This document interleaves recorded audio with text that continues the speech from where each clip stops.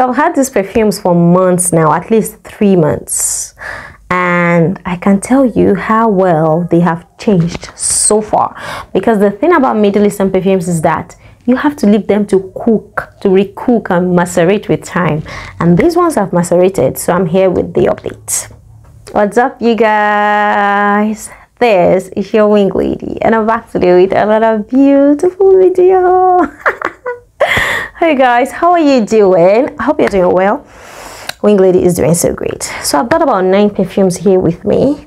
They were from 2 different haul videos, so I just decided to combine everything and give you the update after months and months of maceration.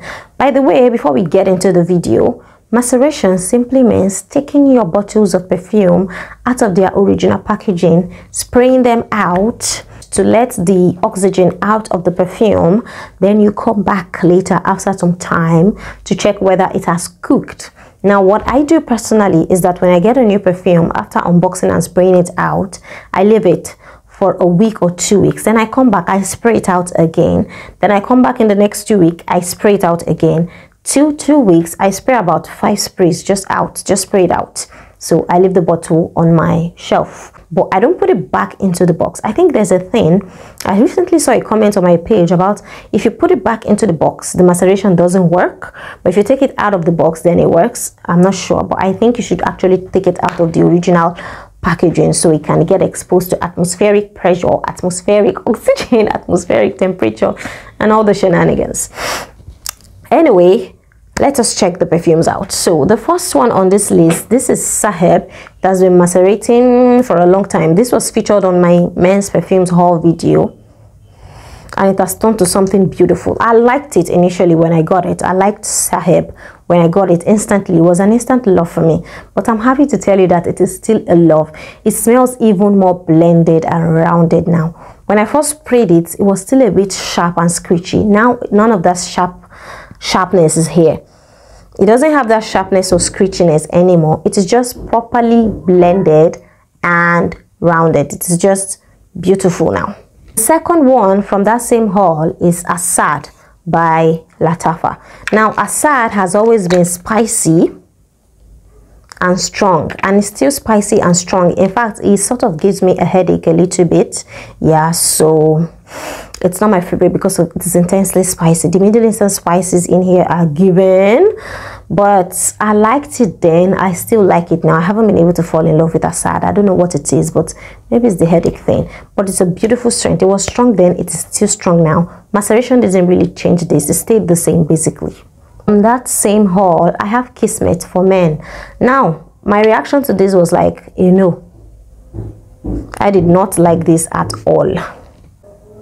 It has macerated, but it's still not my cup of tea. It's not my it's not my kind of scent. It's a beautiful scent, and a lot of men would actually really truly enjoy this, but it's not doing it for me. It's not doing it for me, and it's not smelling the way I want it to smell on him. You know, if it came off beautiful on him, I will still tolerate it, but it's not give. There's something about it that bothers me in here. It's not perfect. It has cooked and it's done, and I don't think it would get better than this, but it's not giving. If you get it, still not giving. Sorry, it's not giving. Then from that same haul, this is Fakhar, Lattafa, the Extrait version, and this one has macerated so beautifully. I love it now. I love it now, just that it's a little bit boring. Like, I have other things that smell like this in my collection, so it's not anything groundbreaking.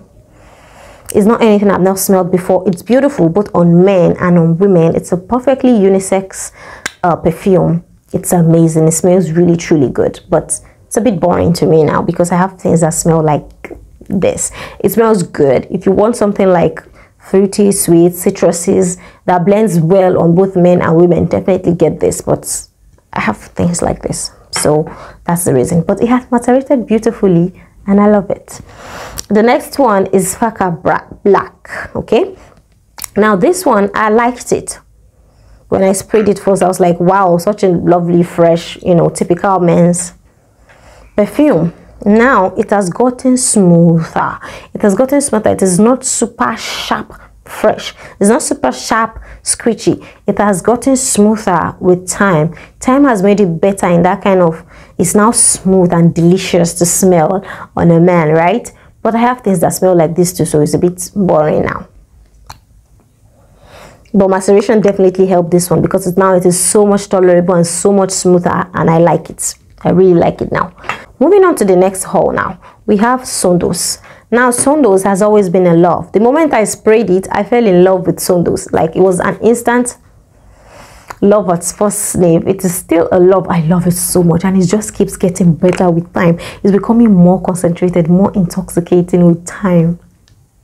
Get Sondos. If you don't have Sondos and you want it, this is your sign. Just go get it. It will do you well. It has been doing me well. Now the next one is Bint Hooran, and when I got this, I was immediately reminded of Carolina Herrera Good Girl. It still has that creaminess, that sweetness. This didn't really change. Maceration didn't really change this one. It didn't make it creamier or sweeter. It's literally still the same as the first day that I bought it. So maceration is not really having an effect on this one. It stayed the same. I love it though. It's beautiful. I'm keeping it for now. Now this is Kismet for women, and Kismet for women, it was super strong and different, and not at all what I expected when I first sprayed it.